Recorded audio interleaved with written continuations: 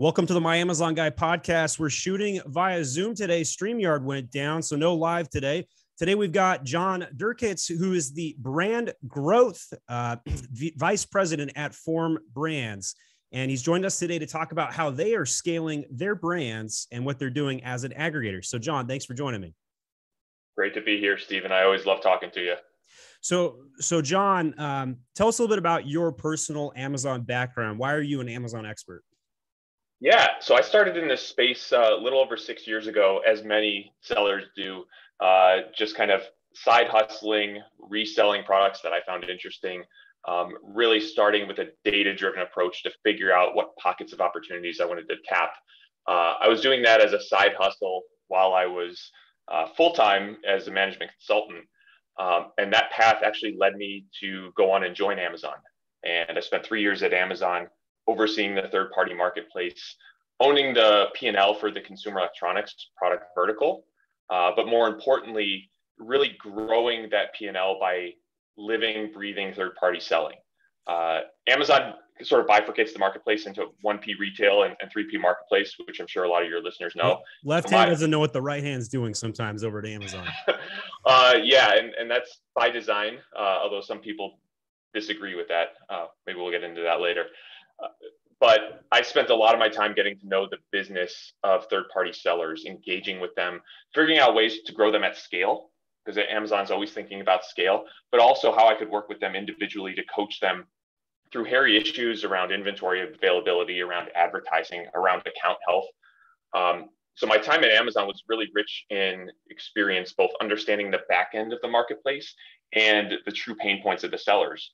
And during my time there, I wore a lot of hats. Amazon has this concept called SME-ships, subject matter expert ships, and they really encourage people to stretch beyond their role.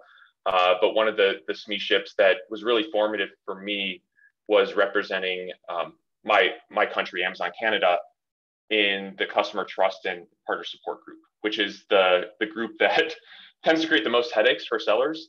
But I kind of got a behind the scenes look on how they operated and really appreciated the difficulty of the problems that they faced day in, day out in policing the marketplace. And that really informed how I think about growing brands on the marketplace, particularly growing brands in the true white hat way. And that led me to leave Amazon, start my own. Yeah. So before we leave Amazon, I think people, there's not every day you get to hear an Amazon insider. So what, did they use the 80-20 rule at Amazon? They're like, hey, we're going to get rid of 80% of the black hat sellers with this protocol, knowing that 20% of the good sellers are going to get caught up in it. Did they use that kind of mentality? Yes, but in different terms. And what I mean by that is systems were designed to constantly be learning. And you want that defect rate, that false positive rate, to dip over time, but there was never kind of like a hard target around misfires, around false positives. I think in simple terms, yes, Amazon was okay with that collateral damage, those casualties, because it was in service of protecting the customer. And they are a customer platform. The sellers are down here and the customers are up here, and they're transparent about it. That's true. And the one thing I'll say in my role, which I took tremendous pride in, is every group at Amazon kind of writes out tenets, principles that guide their behavior. And in my team, our number one tenet was sellers are our customers. So customer is this you were pushing back on the grain at Amazon with that kind of tenet. That's great. I was one of the few advocates for sellers within Amazon. And I took that responsibility very seriously, because it was often my voice and my voice alone in MBRs or QBRs with these seller partner or seller performance teams, really raising my hand and saying, this isn't right. And it was a tough battle to fight. I don't want to claim to be a martyr, but at the same time, I think it's important to note that while Amazon does prioritize the end consumer experience, there are some people inside that are acting as counterbalances, and I was one of them. So last Amazon question, then we'll move on to scaling brands here. What's one thing about the Amazon culture, the business itself, the people that run the corporation, that maybe some people don't know about, don't hear about very often? So the easy answer is customer obsession, but I think people hear about that very often. They do. So I'm not going to give that answer because it doesn't answer your question. I think what people don't talk about a lot that really defines Amazon is long-termism and long-term thinking. The ability to, I mean, we've heard Jeff Bezos say, "Hey, I want to get off the rock," and then he's in a spaceship the next day. So yeah, I'd say long-term thinking seems to be probably on par. Yeah, and it's the willingness to take bets, see them fail, experiment at a high rate, see those experiments not pan out or validate or invalidate a hypothesis. A lot of the things that we as sellers or aggregators, in my case, experience here in 2021 were planned and baked back in 2017, 2018. It's interesting, when I observe things that happen in the marketplace that I was privy to in their planning stages when I was at Amazon. It's often amazing to me to see that it took this long for them to manifest. Changes to the buy box, for instance. I knew that they were in process, but there's a lot of testing that goes into them, and there's also a lot of long-term thinking that factors into the ultimate calculus of, do we launch this feature change or this algorithm change? So I love the experimentation that Amazon does. Although it's like 3 out of the last 4 weeks on a Friday, the A+ content modules just go down for 24 hours. So they're messing with things right now, right before Black Friday. It makes perfect sense, right? Like, we're gonna rush all of these features 1 or 2 weeks before the busiest time of the year on Amazon because it makes sense to do so. We'll see what happens. Anyway, so all right, so over at Forum Brands, you guys are an aggregator. You guys have bought dozens of brands. You've raised more than $127 million. You guys have probably picked up a few things about how to scale brands on Amazon. Before we dive into that, though, just one kind of interesting question about aggregators. A lot of aggregators are operating in the shadows for a time period, and then once they're ready, they go public in limelight. I think people would find that just genuinely interesting. Like, why do some of the aggregators operate in the shadows before they come up for air? I don't know if that's the right way to even phrase it, but do you understand what I'm saying there? Yeah, I do. I think it ultimately comes down to just the identity of that aggregator at its core, right? I look at a lot of headlines, and on the one hand, I love it because it's the space I'm in. I see it growing. I love the investor enthusiasm. But on the other hand, I kind of look at announcements and I wonder, are people really heads down operating? Because this business is hard. You know that at my Amazon guy with 160 clients or more. We're essentially an aggregator. We just don't own any of the brands. We just run exactly. them. So. But to run a portfolio of brands that size, at scale, and benefiting from the efficiencies of that scale, you need sound process, you need a solid team, you need the right tech. All of that stuff takes a lot of work. And I think for us, we're a group of people who for which there is joy in the work. And as exciting as it is to make announcements, it's more exciting to just be heads down, working on our craft. So we've done a lot of that. I think in this space, this phenomenon that you speak of where aggregators are quiet and then they suddenly pop up just reflects the fact that it's hard to stand up this business model. You've spent probably close to a decade now building up my Amazon guy. And I would venture a guess that in your own kind of self-critical way, you're still at day one. And I think the always same trying phenomenon, to scale, right? Yeah, you're scaling on top of a shifting foundation, shifting bedrock, because Amazon as a marketplace is incredibly dynamic. The rules change every day, and the players change every day. And so I think that's what you're seeing, what everyone is seeing writ large about the aggregator space. There's just a lot to do. And, we do like to pick our heads up and be a little salesy from time to time. But if we do that too often, we're going to fail to operate these brands, which is the cardinal sin in what we're doing. So when you're trying to scale brands, what are some of the things that you guys do at Forum that maybe some mom and pop Amazon sellers can pick up from you? So obviously you got logistics, you got advertising, marketing, SEO, design, merchandising. Which lever do you like to pull, John? Yeah. So we've kind of split out our growth strategies for brands into what we call our day zero playbook and our day one playbook. Unsurprisingly, a lot of our mythology here at Forum, to the extent it exists, overlaps with Amazon's because we have a lot of ex-Amazonians. So day one, day zero, those are terms that we throw out. But I think of day zero as really just being good at the basics. And you can. And what do you consider basics?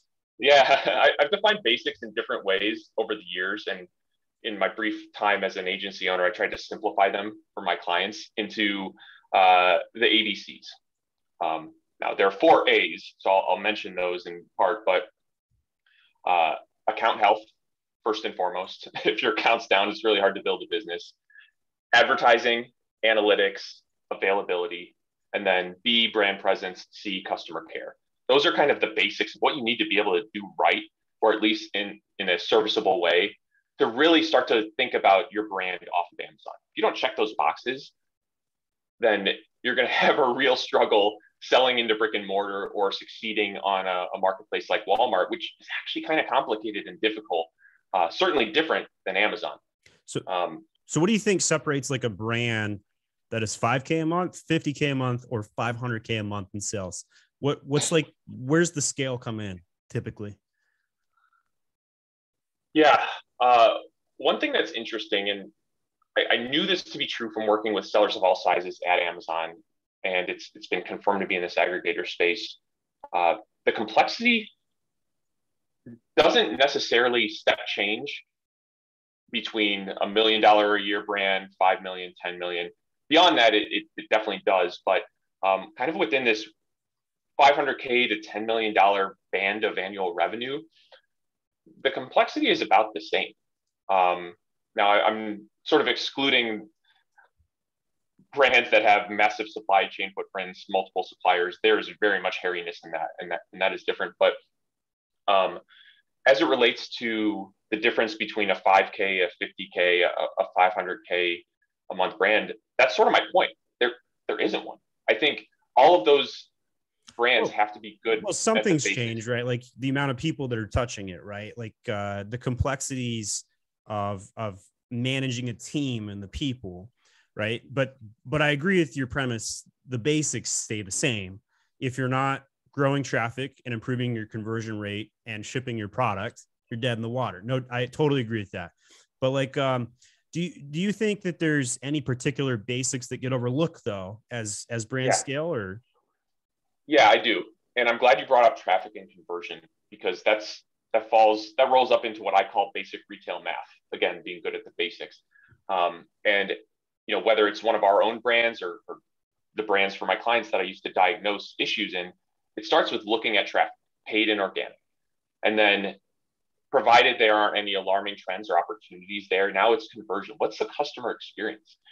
So one of the things that I've always put a high premium on, because it's very easy to get seduced by advertising and the sophisticated strategies that people bring to bear.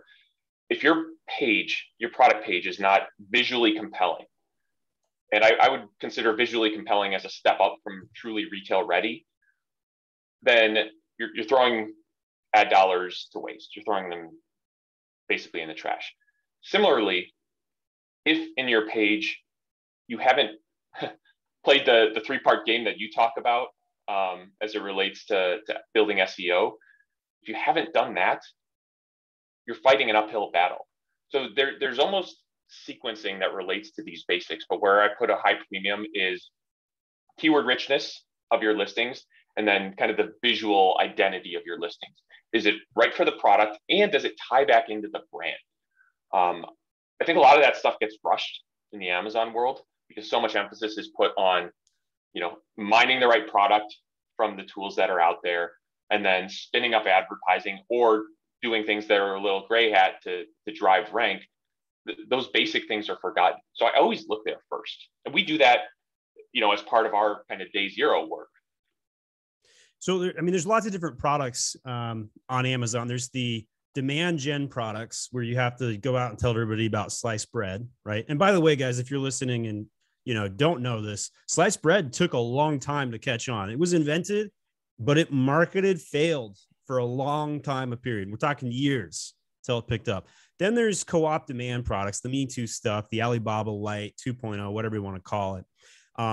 But products that you could take, let's I don't know if you have a use case you can share or a brand you can publicly share where you guys took and grew them, whatever you're comfortable doing. But like, if you're taking a brand from 50K a month and you want to turn them into a 500K a month brand, is it as simple as just switching a main image, or what do you guys tend to do? I'll share the story of one of our brands that we're really proud of. It's a brand called Tough Cover. It's in the patio, lawn, and garden space, and the product is exactly as the brand sounds. It makes covers for outdoor power equipment and anything in your household that kind of lives outside your household. And what we observed with that brand was a strong fundamental identity, which I we'll probably get to this later. I put a very high premium on. But then just a lot of little things around how it attracted traffic, the kind of open space as it related to paid traffic. And then on the conversion side, was the copy really telling the story? Was the copy hitting the right keywords? And then there was also a lot of testing. We were fortunate in stepping into the brand that nearly all of the products in the catalog had enough traffic to qualify for manager experiments on Amazon. So we could immediately split test titles. We could immediately split test main images, immediately split test A+ content. I think all those things are part and parcel to optimizing a listing. And I would venture that they should be put in kind of the being good at the basics aspect of Amazon. If you're not testing and learning constantly on Amazon, you're going to fall behind. And I think it's a continuous journey. It's not a one-time thing. We have kind of SOPs whereby we're asking teams to be split testing on a regular cadence. So you're more of a 1% improvement guy, not a measure twice, cut once guy. So what 1% lever can you pull today? Yeah, I think it's the accumulation of those 1% gains over time that really make a difference. There's a British cycling team that really incorporated the 1% change. They were the worst cycling team in the world for years, so bad that not even the public cycling companies wanted to sell their own products to the British cycling team because they were worried about the association with the dead last worst team in the world. A new coach comes in and basically says, we're going to make 1% improvements everywhere. And that's all they did. And eventually they became one of the best teams cycling has ever seen. Right. And it's kind of like the Moneyball movie too, right? You got Brad Pitt coming in and he's like, the only metric that matters is getting on base. That was it. One metric to rule them all. And it's a pretty good movie. I recommend it for those that haven't seen Moneyball before, right? It gets you to think differently because in that space, baseball was super dinosauric, feel good, and they'd go find new talent. We can call them brands or products, if you will. And people would be like, oh, I think this one's going to work. And I think that one's going to fail, but nobody really knew. But then when you look at it from a single metric, can they get on base? It simplified the whole process. And then of course the Athletics went on to win 20 games in a row. And that's the highest record for win rates ever. And the coach of the Athletics ends up getting an offer for like $12.5 million from the Red Sox to go GM their team. And I think the highest paid prior to that was like $3 million or something crazy. So what's your Moneyball strat? What can Amazon brands learn from you? Well, first of all, I love that story about the British cycling team. There's a similar story about Pat Riley coaching the Lakers in the 70s and 80s and focusing on a metric that matters and making 1% improvements in that every game. So I think the power of this idea is compelling. And to your question about what's kind of our metric that matters, it's funny. We're sort of zigging when others are zagging. The market right now in the aggregator space, very focused on growth, top line growth. And I think that's true for a lot of sellers. You get excited when you hit your first $1,000 day, your first $10,000 week. Those milestones are exciting, but what you can't lose sight of is that to sustain yourself long term, you need to be earning cash, right? You need to be converting cash. So do you mean like, are you saying people should raise their prices on Amazon? I'm not saying that. I I think If we all agree to do it though, we all win, right? you know what? I can say it now that I'm not at Amazon. I definitely couldn't talk about pricing when I was there, but I'm not there anymore. But I do think like it's easy to get sucked in and seduced by the Amazon marketplace as being different than the overall economy. But one of the most powerful analogies that one of my directors at Amazon shared is you need to think about your storefronts on Amazon as physical stores. And if you were a physical store owner and there was a bad actor in there, what would you do? Show them to the door. But also, in a world of inflationary pressures, what would you do? Probably bring up prices, or maybe you downsize your products, like you often see in the CPG world, where increasingly a bag of chips is giving you fewer and fewer chips and more air. But yeah, I don't think I think as prudent store owners, price increases is part of your arsenal, part of your toolkit. Have you guys bought any brands that had too many variations and you're like, hey, we're going to get rid of half those variations? Has that happened yet? We've walked away from brands with fractured catalogs and too many variations. Obviously there's supply chain complexity attendant to that, but I think more so than anything else, what guides us is the customer experience. Variations, when done right, should simplify the customer experience, improve your conversion rate across the entire style. When done wrong, I mean, you've probably had the experience of shopping through, 80 different color style combinations because they weren't properly thought out. It's very much a disservice to the customer, and it's kind of a trust buster for the brand. What's the max number of variations? And I know that's a variable question. There's lots of different types of variations, but what do you think the finger in the air number should be max on that? Just curious. For a single variation theme, I'd say no more than 10. Once you start to break, depending on whether you're experiencing a product on desktop or mobile, but once you start to break through more than a few rows of variations, it gets overwhelming. It gets intense. It does. Right. What other tips or tricks? I really like this one, by the way. Like, hey, here's a best practice, 10 variations. So let's go over to logistics. What's the equivalent tip in logistics? What's something somebody could incorporate this month into their strategy? I'll stretch your time period from this month to maybe the next 60 days, depending on the shipping environment. But I've been thinking about this more and more as we ourselves manage out of stock risk and the supply chain nightmare. I think I have 3 rules for managing out of stock on Amazon. Number 1, don't go out of stock. Don't go out of stock. Yeah, obviously. Number 2, KYP, know your personnel. And then number 3, see rule number 1. Well, that's an old Warren Buffett thing. But it drives the point home. It does. But for KYP, know your personnel. It's really like as you're a brand owner or a seller staring down an out of stock risk, KYP forces you to ask, what are the tools that you should really bring to bear? We've talked a little bit about pricing. Pricing as a tool to slow unit velocity, extend your in-stock period. Price works provided your product is kind of demand elastic, right? Customers shift their behavior in response to price changes. Now, if you're one of the lucky few that has a demand inelastic product, meaning you can jack your price up and you're still going to see units move off the shelves, we have a brand like that, for better or worse, then price is not your tool for that scenario. Which leads to another option in your kit, which is, do you have safety stock in the US that you can inbound? The odds are you probably don't. If you don't have a warehouse right now, a 3PL with at least 60-day supply of stock, you're in trouble. Yeah. And like you're one black swan event away from wrecking your business, right?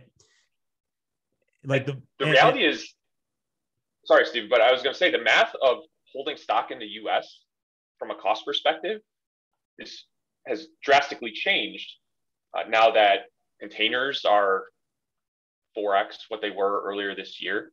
Now that Amazon has continued on an annual cadence to increase FBA fees, reduce storage limits.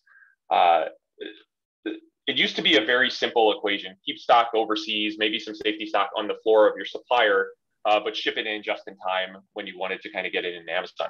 Now the math really favors having a 3PL here, having a warehouse where you can just park 60 days worth of supply there. All right, so let's go to advertising next. What's your 5-minute hack for ads? 5-minute hack for ads. I think no. I said KYP, know your personnel, for out of stock. I think it's the same for advertising. It is hard to be an advertising expert. You need to practice your craft daily. You need systems in most cases. You can run ads well in Seller Central, but I think, as we talked about the inflection points, the challenges going from 5K to 50K to 500K, advertising is one of those ones where you probably need to enlist help before you think you need it if you want to hit those next inflection points in your sales. It is difficult, exponentially difficult, to run effective advertising on a large catalog in Seller Central. So there's a competency barrier, there's a systems barrier.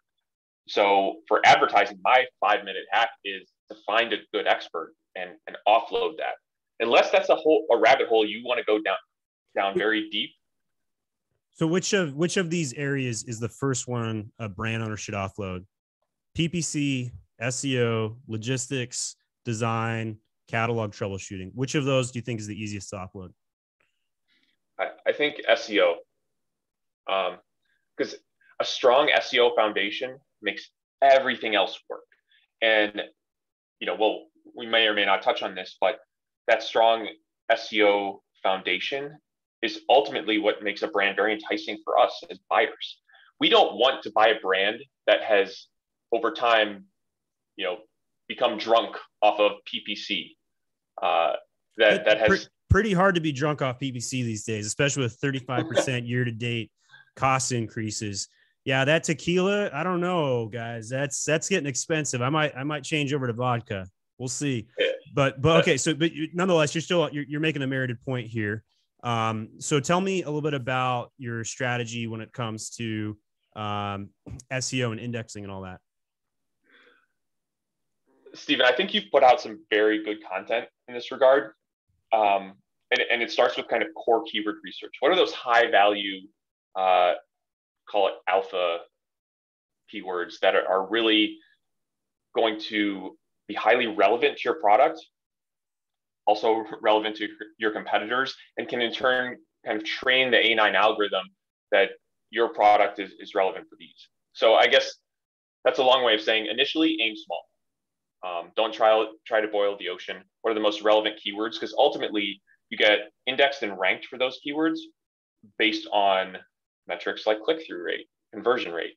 And if you're trying to cast an SEO net that is too wide and you're not getting clicks and conversions on those mid and long tail keywords, you're setting yourself back and you're losing kind of that honeymoon blip that you get if you're just launching a product. So I really encourage sellers to start small when building an SEO footprint. Do you guys have like a matrix for number of keywords a product has to index for to increase their multiple to sell the brand or anything like that? We don't have a matrix per se, but it is one of those metrics that we monitor for our brands and that we look at in due diligence, that we measure for the brands that we're looking at. We have a few kind of in-house self-created metrics to measure SEO, but I think one that sellers can look to is what's your page one footprint? So of all that, let's say you you're indexed or ranked for 1,000 keywords on a product. What percentage of those are on page one? Meaning you're in the first 48 search results if you're doing a gateway search. You're on the first 24 results if you're doing a refined search. Or meaning you're in the first 14 results if you're doing a mobile search. So we really like to get a sense. And those stats, by the way, are really interesting because I don't think people have talked about that. So I went through those really quickly. Should I go through them again? So I don't know if you need to go through them again per se, but so much is just explain that based on how you search on Amazon, you get different results. Maybe could you just explain that concept? Yeah, and this goes back to my Amazon days because I was trained to walk my store, and it's not just walking the store on your desktop. It's knowing that customers are searching on mobile. So pulling out your phone and walking your store on mobile. If you have an iOS, if you have an Apple phone and you're on iOS, the app looks different than it does on an Android phone. So we were constantly walking around with multiple devices, walking our stores because the site experience is different. And we also knew that more and more customers were shopping on mobile. So we made a concerted effort to kind of pay attention there. And so what that means for you as a seller is you need to be doing the same. Page one on mobile is a more limited set. So knowing that there's really only 14 results that show on page one on mobile, 14 organic results, for how many keywords are you in those top 14? And if your product is one that, through other data sources, you find customers are buying more from mobile than from desktop, it makes a lot of sense to invest your SEO efforts to building strength on those keywords for mobile, getting on page one for mobile versus on desktop. I bet Amazon has data to show that people are more likely to watch a video on mobile versus desktop. And that's why they rolled mobile ads out first before they went to desktop. Another example is social posts. So social posts don't currently show up on desktop on the detail page of a product, but they totally show up on mobile. It's one of the most undertapped free areas. It's like Instagram for Amazon. I'm always surprised people aren't investing. And it's like, do you want some free traffic? Yeah, I'd love some free traffic. Okay, why aren't you making social posts? Stuff like that. All right, so those are some great tips, John. We went through a bunch of different areas that people can explore and think about their products. So some really good takeaways on expressing that. So let's pivot next to Form Brands. So as an aggregator, I'm sure there's a few things that you're looking for when you try and purchase a brand. And for those that want to sell to an aggregator like Form Brands, what are those metrics that you're seeking? So I have an answer, but I think it's largely become industry standard and uninteresting. Like a lot of other aggregators out there, we're looking for high quality financials. So certain size, margin profile, what's the trend in the business? We're looking at aspects of the market to gauge potential. What's the total addressable market? What's the competitive environment? And then we're also looking at just the operating opportunity. To the extent we put our thumb on the scale, well, what can we get from there? So what's a unique thing that you guys do at Form Brands? Like, is your model different or is? Well, so let me just expand on this. I think if you strip all that away, high quality financials, market potential, operating opportunity, what I really look for is someone who's gotten to know tens of thousands of brands on Amazon over the years is, does the brand have an identity? And I think that's important because if you win on price today, you're going to lose on price tomorrow. But if you have an identity and you build a community, that's priceless. Identity is core to enabling us to build these brands into omni-channel winners, household brands. It is something that's hard to do if you're just someone who kind of thoughtlessly spins up a brand on Amazon that doesn't have real emotional resonance. Customers often buy with their hearts and not their heads. And so what I'm looking for, and I'll cite Tough Cover again, is a brand that really has that core identity that we can build off of. And oftentimes, when we have kind of our investment committee meetings, that can be the deciding factor on whether we write a check or we don't. So I just wanted to share that because if anyone in the audience is kind of an emerging seller or thinking about private labeling, it's important to kind of begin with the end in mind and think about, if you do plan on exiting, what's the identity that you want to infuse into the brand? A lot of times it's reflective of yourself as an owner or a personal problem that you dealt with. But I found the best kind, in my opinion. Exactly. Solving your own problem. All right. So, John, let's say I'm a brand. I want to sell to Form Brands. Where do I go next? Yeah. People can email me, John, Jon, at formbrands.com, or our website, formbrands.com, has a contact us link, and our M&A team is very quick to reach out and loves to talk to sellers. I miss the days of first name at my Amazon guy email addresses. We're at 107 employees now, and there's like 3 Stevens, 3 Kristens, and it's just like So you'll wait. So know. what did you do? Did you do First name initial, dot last name? Yeah. Yeah. And I didn't change any of the original ones. We just did, new people coming in, and I think that's a good way to do it. But then like people would make requests, and I was like, nope, here's the new standard, systematic, done. So it's not confusing at all. Well, John, it was great having you on the podcast today. A lot of good, thought-provoking ideas that you presented. I have a lot of respect for what Forum Brands is doing. I think you guys are going to be successful. I think 30% of the ags out there are going to fail, and I think you guys are going to be one of the ags that are highly successful. So, John, thanks for coming on. I appreciate that, Stephen. It's been great talking to you. Great catching up as always. All right, that's the My Amazon Guy podcast today. Hit that subscribe button. And don't forget, every Friday at noon Eastern Standard Time, come ask Stephen Pope. That's me, My Amazon Guy, AMA, every Friday at noon on youtube.com/My Amazon Guy.